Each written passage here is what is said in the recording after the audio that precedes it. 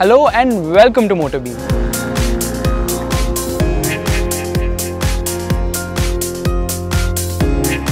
Toyota kickstarted the MPV revolution in India with the launch of its Qualis, which was succeeded by the Innova in 2005. Now after 11 years, we have the second generation Innova with us. It's called the Innova Crysta.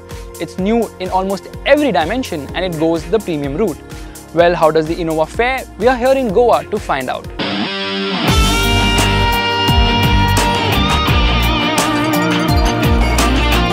The Innova is now an attractive looking car with the frameless grille, projector headlights with DRLs, 17-inch alloy wheels and L-shaped taillights.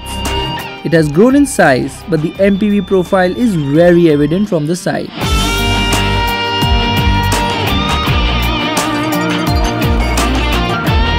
The cabin of the new Toyota Innova Crysta has severely improved and looks very premium. But the wheelbase remains the same. Quality is excellent and practicality is at the forefront here.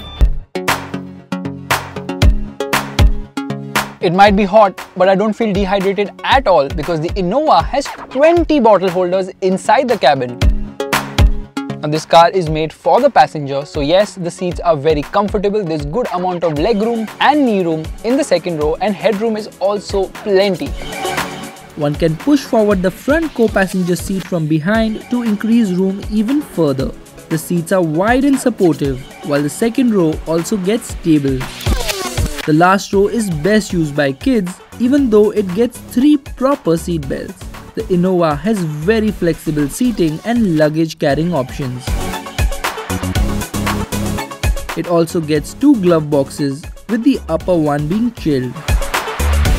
The side AC vents have bottle holders right in front, and even the last row has a chilled bottle holder.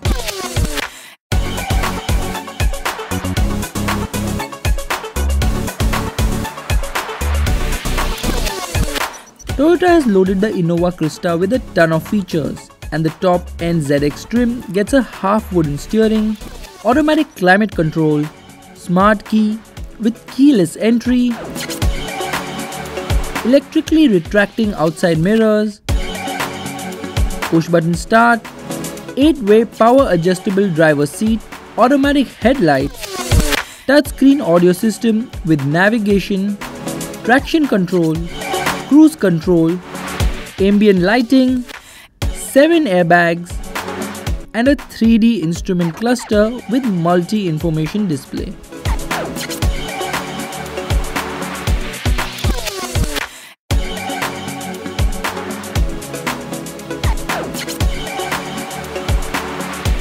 Toyota has equipped the Innova with 2 all-new GD series of diesel engines. Now there's a 2.4 litre manual which gets a smooth shifting 5-speed gearbox and a light clutch. But turn on the car and the gear lever vibrates a lot. There's a 2.8 litre automatic which gets a 6-speed gearbox and offers the convenience of stress-free driving.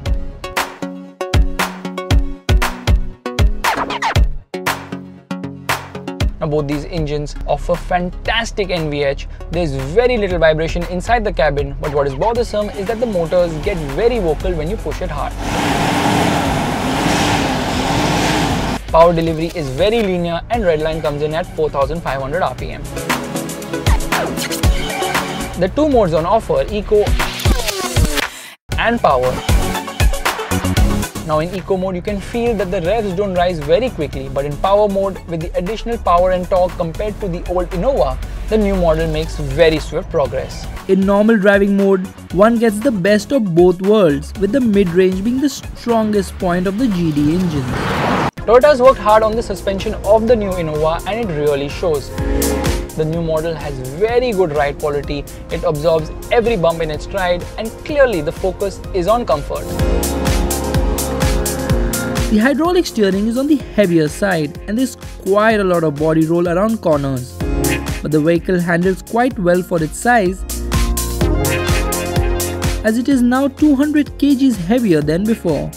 It remains stable at high speeds with the brakes offering good stopping power. From being a people mover, the Innova has now gone premium. This vehicle offers a lot of comfort, there are a ton of features on offer, and most importantly, the performance and dynamics have improved drastically. Yes, this does cost a lot of money, but if you look at the big picture, the new Innova Crysta is undoubtedly the best vehicle to buy under the rupees 30 lakh price bracket.